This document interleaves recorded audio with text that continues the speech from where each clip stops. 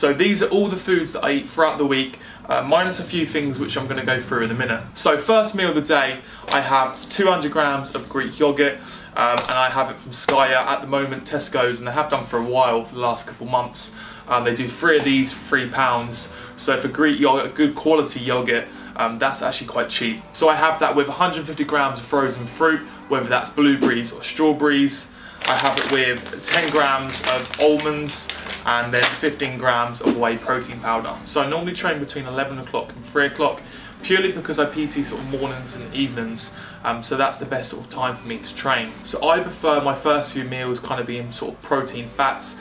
So like I said, my Greek yogurt is my protein fat in the morning with a little bit of carbs, and my second meal is something very similar. So I have 100 grams of cooked meat, whether that's sort of lean beef 5% mince or chicken.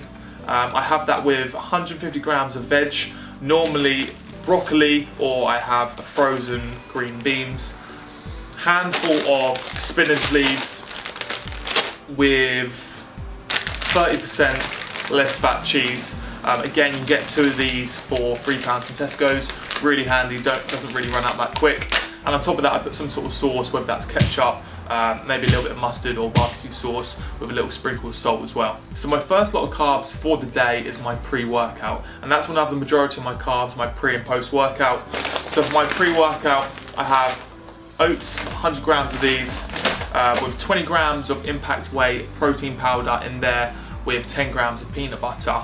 Alongside that, I have 4 or 5, so I'm just laughing because I don't know why on earth they put mango on rice cakes. Now I put banana, which I'll talk about in a minute, but why on earth put mango on there?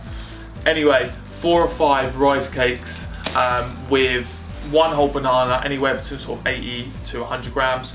If I was cutting, I would perhaps be a little bit more specific, but because I'm bulking, it's a little bit more flexible, with 25 grams of jam on there. So good. Then onto my post-workout, and this is where I have 2 bagels.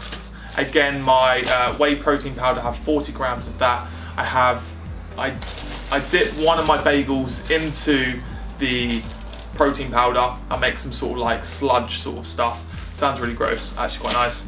That's with one of the bagels. The other bagel, I have 30 grams of jam on there. And then I have chocolate shreddies.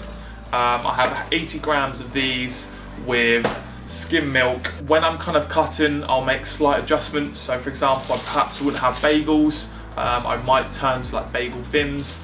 And then things like milk, for example, when I'm cutting, I'm going to be having almond milk. You're sort of halving the calories and you can save those for something else. Around 2 hours after my post-workout, I normally have another carbohydrate meal, and that is the form of 1 of 2. So it's normally around 300 grams of white potatoes. I go for these, I go for slightly smaller potatoes, just because you can kind of cut them up quite quickly. You can put them in the microwave for sort of 7-8 minutes and they cook quite quick.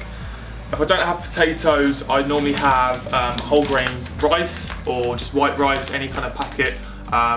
It's normally about sort of 70 grams of carbs in one of these. I have that with another protein source, so I'll have either something like beef, I've got tuna as well. So something like beef, tuna or chicken, sort of 125 grams of those. And then I'll have it again with some spinach leaves and 150 grams of broccoli. So my final meal completely depends how I'm feeling. If I'm feeling not too bloated, I normally have some more oats with whey protein powder and then some like peanut butter or almonds in there. If I'm feeling a little bit bloated, again, I'll have some more cereal.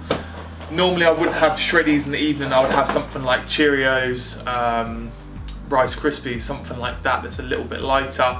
Have that with milk. I would have like a protein shake on the side, and then on the side as well I'd have sort of dark chocolate, sort of 90% or 85% and over, and I have about 20 grams of those. So this is everything that I eat in a day.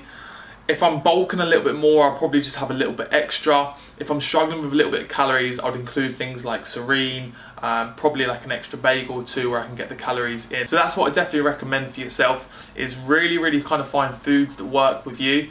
And everything that I've got here I can eat. I don't have to kind of force feed myself.